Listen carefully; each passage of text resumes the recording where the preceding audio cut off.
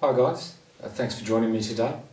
In this video what I want to discuss is training drills and how to drill properly and get the most out of your training drills. Some of this I think I've touched on in other videos as I've sort of talked on and gone off the subject a bit. And so I've mentioned parts of this, but I just want to bring it together into one video so it's easy to find and everything's in one place.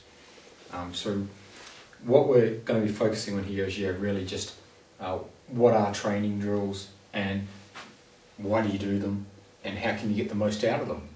So to start with, let's look at, okay, what is a training drill? Why do we do them at all? You know, what's the point of doing training drills?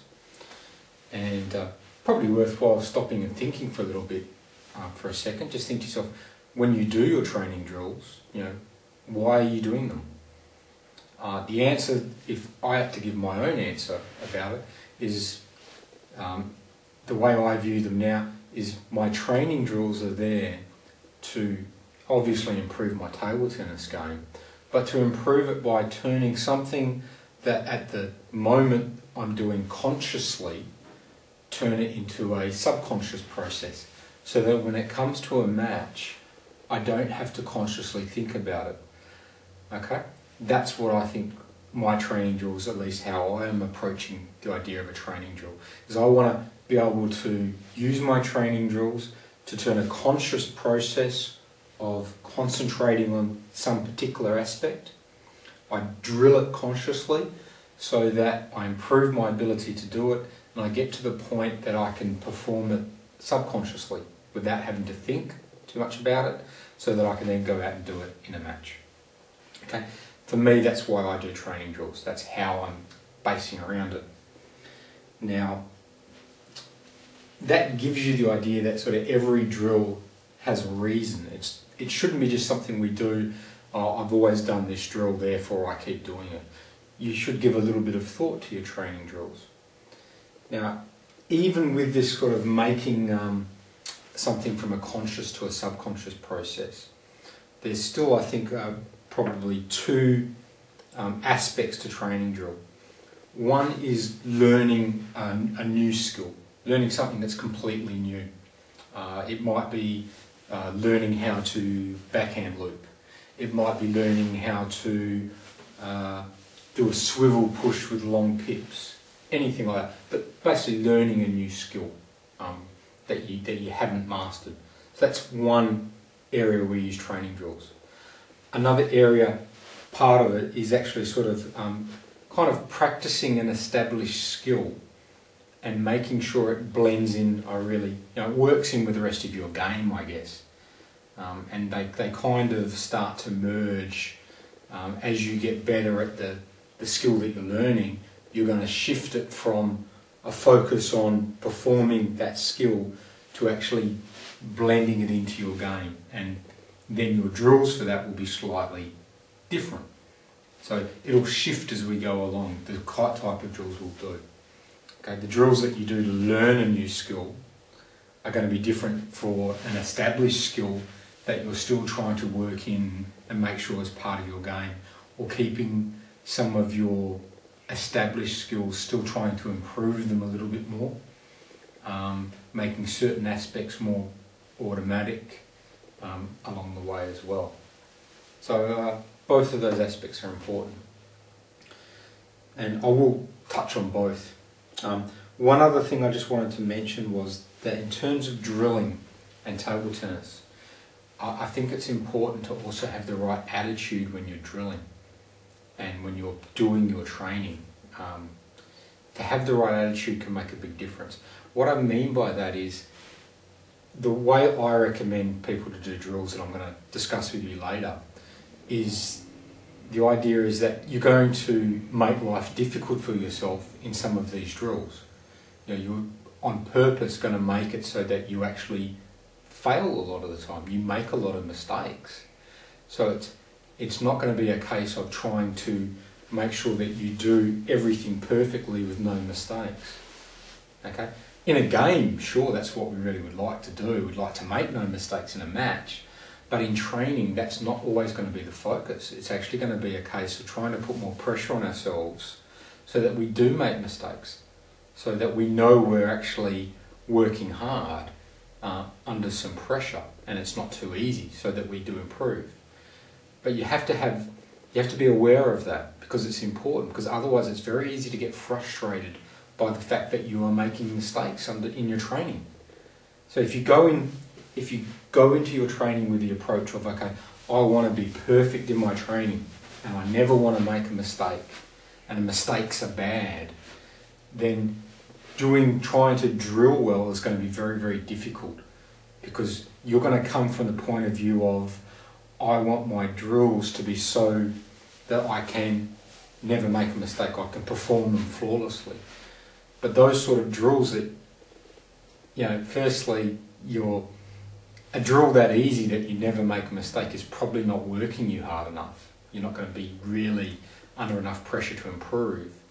And secondly, it's not a great mindset to have, because as humans we will occasionally make a mistake anyway. So you're shooting for something that's impossible. So much better to go in with the mindset that, okay, I'm going to make my training drills difficult so that I have to concentrate very hard to do them successfully. There will be some mistakes because I'm under a lot of pressure, and that way, you keep trying to reduce the mistakes, but when you get them down to a certain level, you go and make things harder again. That's the right attitude, I think, to have in terms of your training drills. So it's striving for a good success rate rather than striving for perfection. Okay? Alright, so having touched on that, let's talk about these two kind of aspects, I guess, of training drills, which would be, firstly, you can talk about training or learning a new thing, and training an established skill. And those are the two areas that I'm going to work on. Now, in both cases, before I get into those two things, the idea behind this drill, or the idea that I used behind my drilling, is that I want my drills to be difficult, but not impossible, okay? But not too easy either. I don't want them to be so easy that I'm not getting any benefit. So where I kind of work from, as you would have probably heard me say before, is that I try to have the difficulty of the drill so that I get roughly a 60 to 70% success rate. Okay, so there's quite a few failures along the way, and my goal is to try and improve so that I can get it up to roughly, say, a 90% success rate. Not perfection, but sort of 80-90%. Once I've got to that level, I will make the drill harder, and I'll try and step it up again. So rather than sort of going for I'm not trying to make it so easy that it's perfect, and I'm not going to wait till I'm perfect before I make the drill a bit harder. It's actually it's not really, really easy, and I'm not trying to make it super hard. I want to be in that 60 to 90% range of success. Start low. As you get better and get up towards 90, then it's time to make the drill more difficult. Get it back down to 60, work your way back up, make it more difficult. So it's an incremental process, is what I'm trying to say as regards to that drill. Okay, that's the way I approach in general my training drills, both for when I'm trying to learn a new skill and when I'm trying to work on an established skill and keep it sharp or make small improvements. That's where I'm aiming for. It gives me something to work on. It gives me a measurable way of knowing when to make the drill more difficult. Or also, if I'm failing a lot, I know that I have made the drill too difficult. I need to make it easier. So it's an easier way to kind of get an idea of whether to make it easier or harder, and whether I'm improving. And so I find that quite useful. So that's the framework of the drills that I do. That's the idea behind how I perform them. Now let's just take a quick example of learning a new skill, a completely new skill.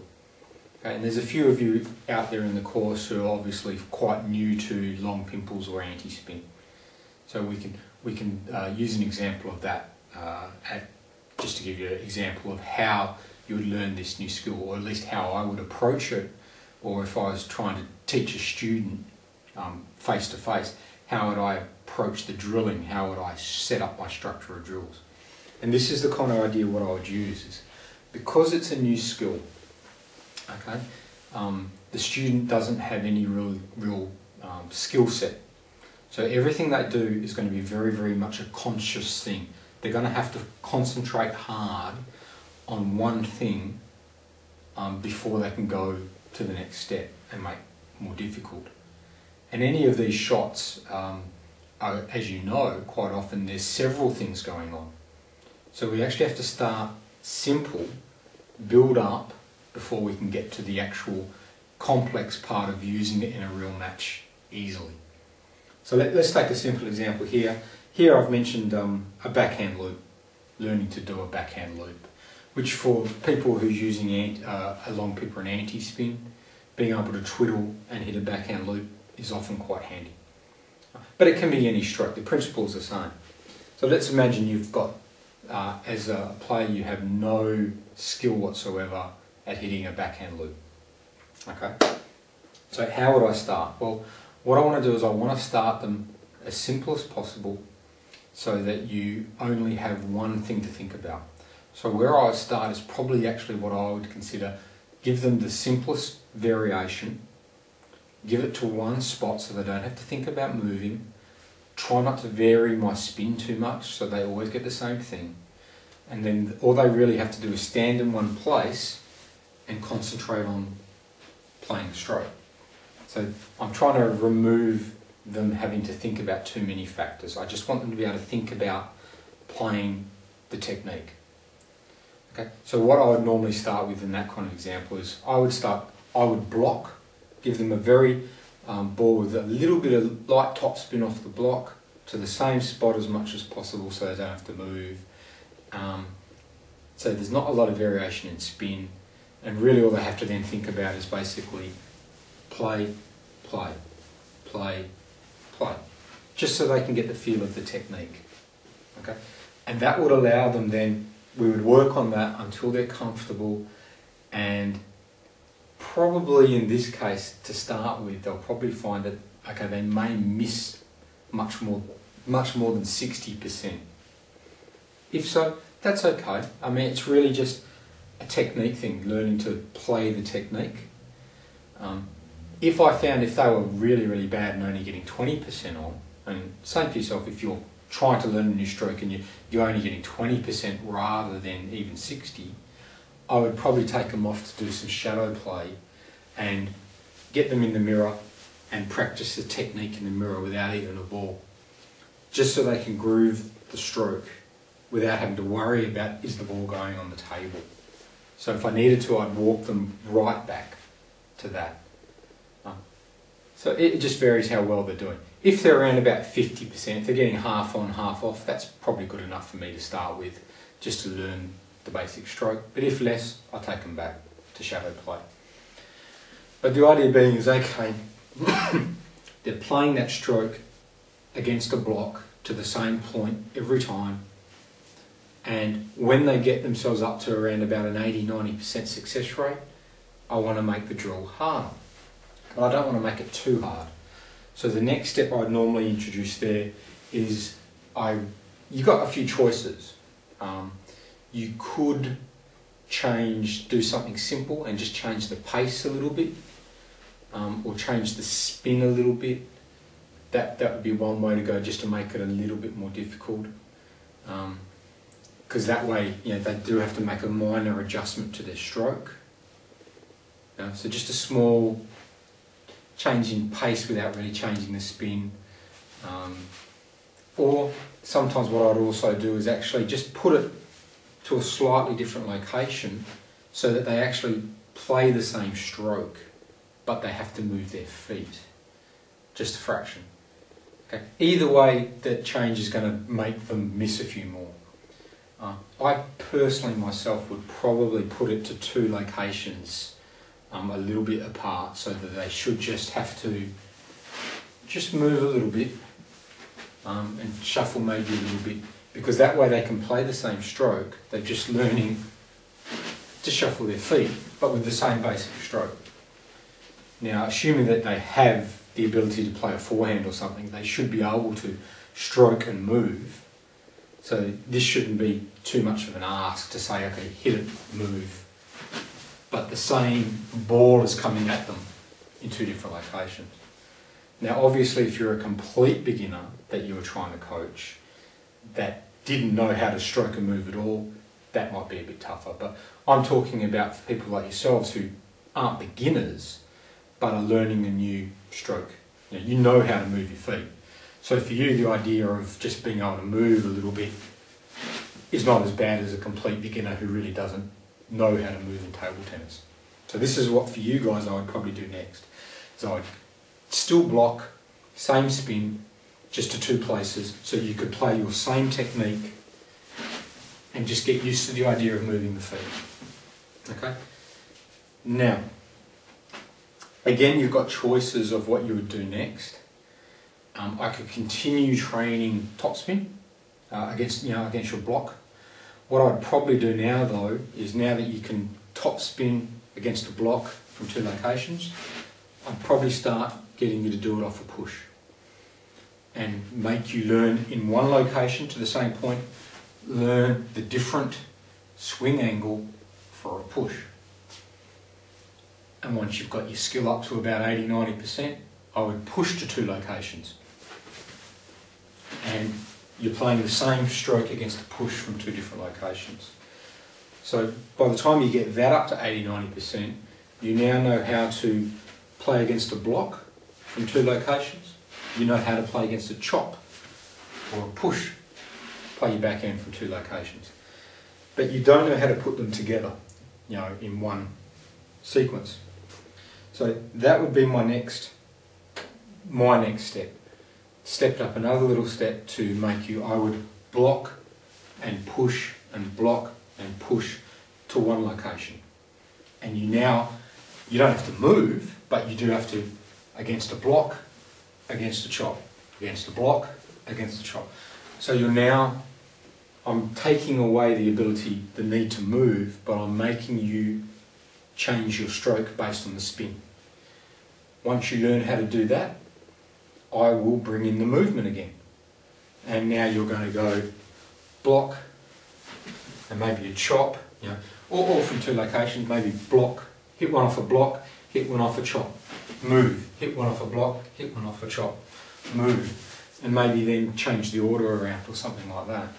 But the idea being is now you're going to read the spin, but you're going to always know it's a simple pattern, always the same pattern, but now moving and changing your stroke. So you know what's coming, there's no surprises, but now what you're doing is you're changing the angle of your stroke for the different spin, and you're moving. Okay? When we get that up, what we've now got is, where do we go from here? I would probably start to now move you to a random location in your backhand, but I would give you one spin. So I would now block you anywhere, but I would always be a block, and you would now be playing backhand, but it could be here. So now you don't know where it's coming, but you know what spin's on. Once you learn to do that, I'll do it with the push. So again, you don't know where it's coming, but you know it's always backspin.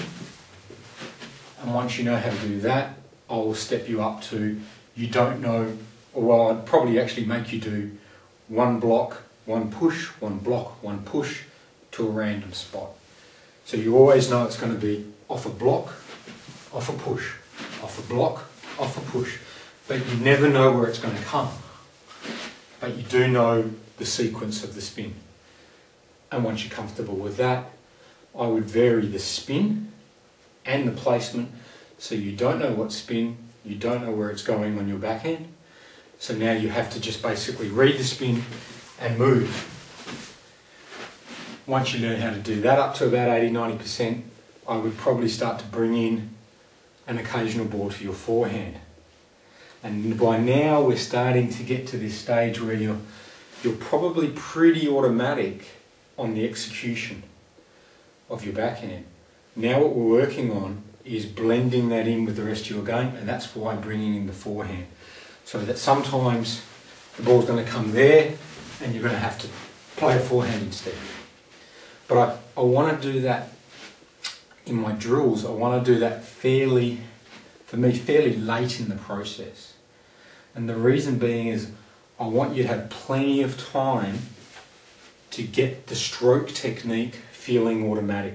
So it's no longer so much a conscious, okay, this is what I've got to play. Against a chop I have to swing up, against a push, swing there, against a block, swing forward. When you've automatically learnt how to do that, you won't have to think about that too much when I actually shift the ball to your forehand and play your forehand. So I want you to have plenty of time to master the technique before I start making you think about whether it's going to be on the backhand or forehand. And that will make things simple. If I bring in the forehand side too early, you'll still be trying to think about where your technique is, what technique, how to play it, and I've also made you worry about whether to hit a forehand, and things are going to get very difficult very fast. So I bring that in late. That's how I work. And that would probably be at that stage, you've now got the backhand working off chop or push or block. You've got it working in random places here on your backhand. You're occasionally getting it to your forehand.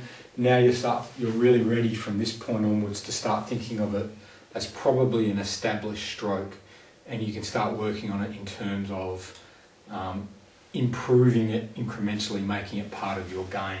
So you now start to use a lot more random drills, blending it in backhand and forehand, where there'd be a higher percentage of forehands and backhands, so that you would actually start to make it part of your natural. Your drills would be closer to match play, is all I'm really saying, and we get to that kind of stage.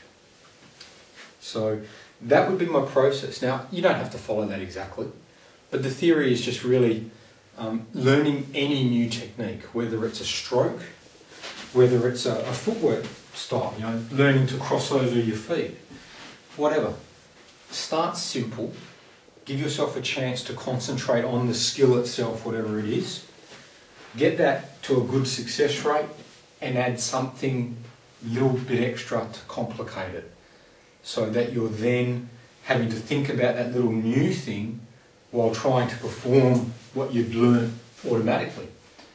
And then when you get to that stage of being able to do it fairly well, you bring in another new thing. And really all it is, it's just this over process of you're learning something consciously, you're thinking about it consciously. When you get to the point that you can do it fairly well, fairly unconsciously, as shown by having a high success rate, you bring in something new. That new thing makes you think about the new thing, and you are now forced to do what you've just learned fairly unconsciously. Okay? And as you get better, it's really just building on that skill, making it more and more a subconscious thing. So in this case of the backhand, from going from a simple backhand loop against a block to one place, by the time you get to the point where someone's moving it at random and changing spin and occasionally hitting it to your forehand, the chances are pretty good that you're no longer thinking very much about, he's blocked it, I've got to swing forward. He's chopped it, I've got to swing up. You're now thinking more along the lines of, where's the ball going? Where's the ball going? What's my opponent doing? You're not thinking about what technique you're using, you're now thinking about reading your opponent because you're automatically using the technique.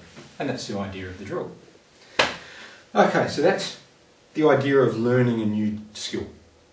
You keep it simple, you complicate it, and you keep building, making these conscious decisions, conscious concentration on technique. You make it part of your subconscious so you don't have to think about it too much.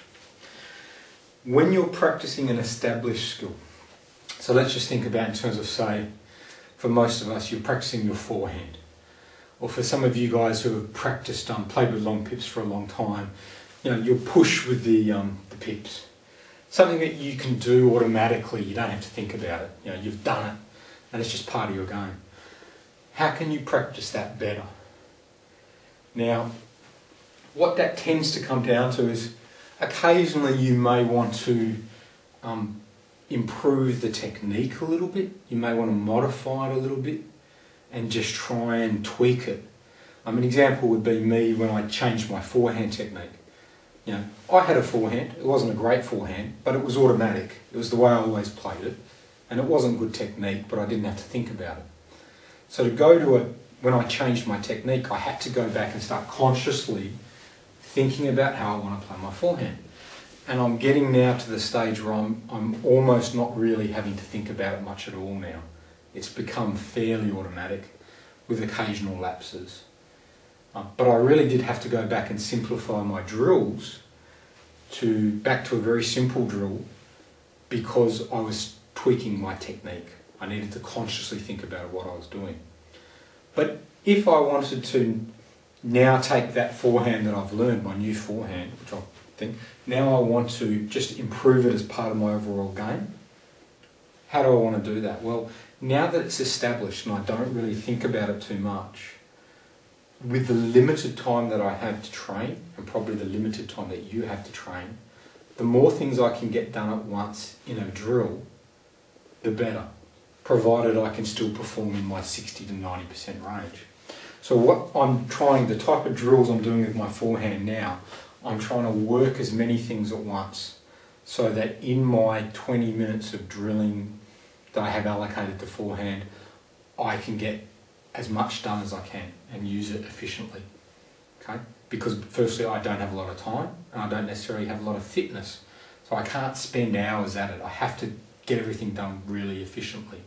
So the kind of drills I'm doing now is when I do my forehand drill, now that I'm comfortable with my basic technique and I don't have to think about that very much, I'm now working drills that will work as many things at once. So I'm going to do drills that will work my footwork and make me move. I'm going to do drills that make me choose and play the ball from different locations. I'm also going to bring in drills that at the same time don't always go to my forehand, so I have to choose between a backhand or a forehand or into my elbow.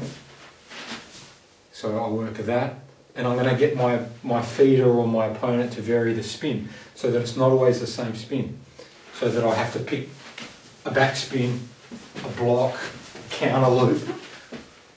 Because that way what I can do is in one drill for my forehand, if I've got my opponent feeding me blocks, chops, or using multi-ball, this is where I really am using the multi-ball these days.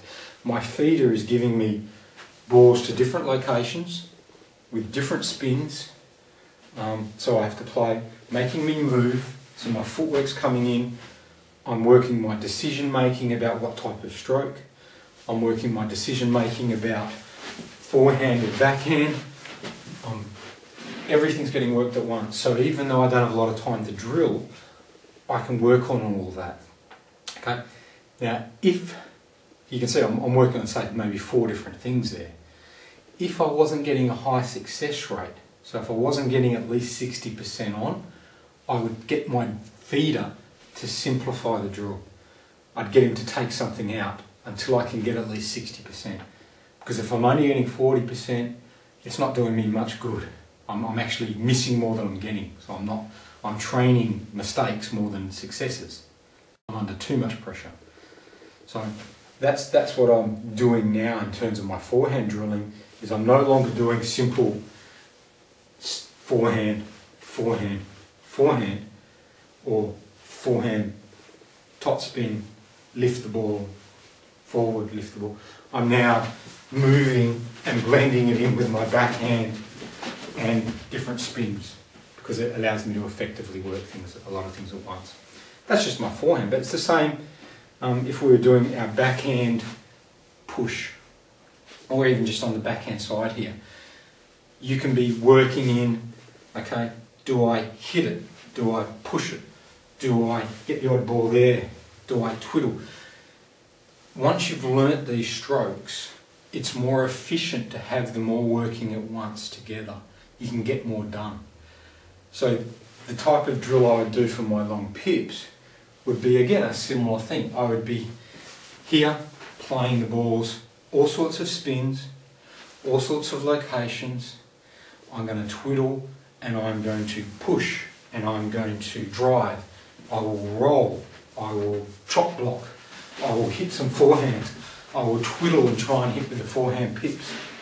And I'll work all of that at once, work all my decision making, all my techniques together.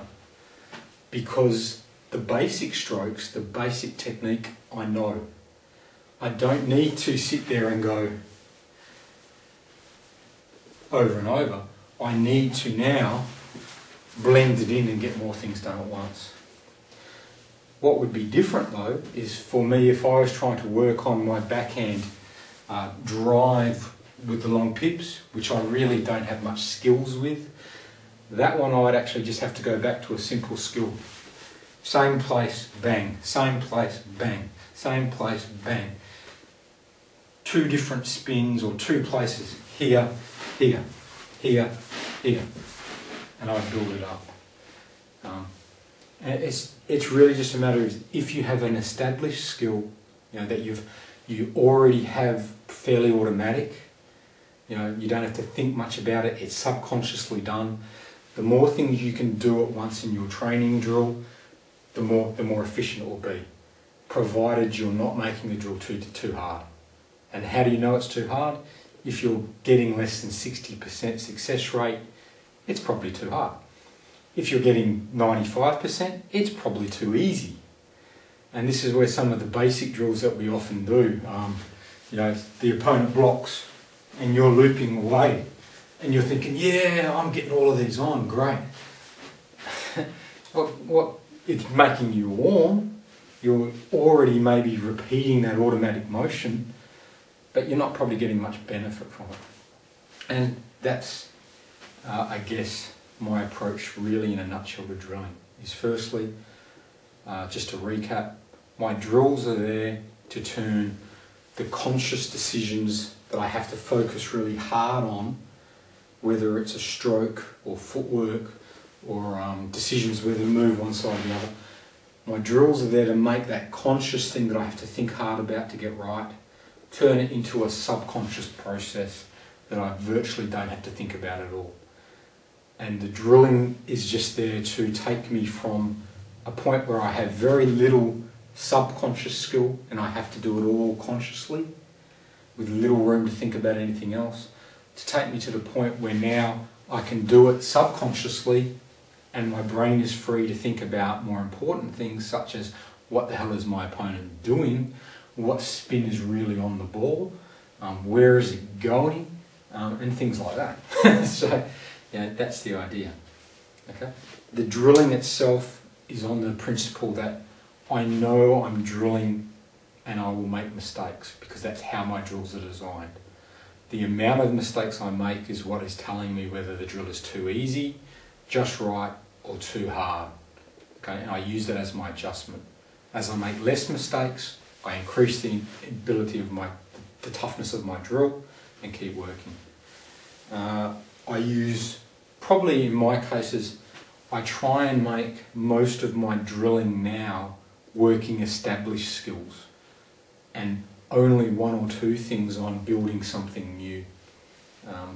Just because, I mean, I've been playing a long time, most of my game is quite mature.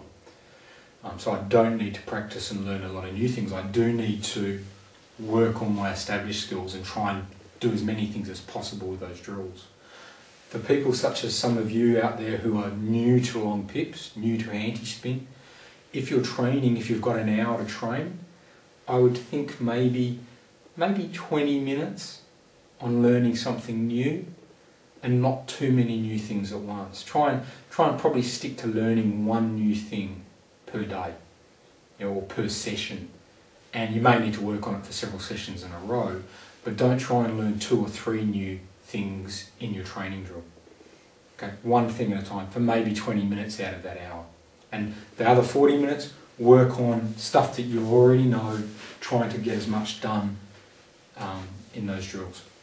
The Chinese did some research and sort of found that if you're learning a new skill, if you do one new thing, whatever that is, and you sleep on it and you come back the next day, you're better.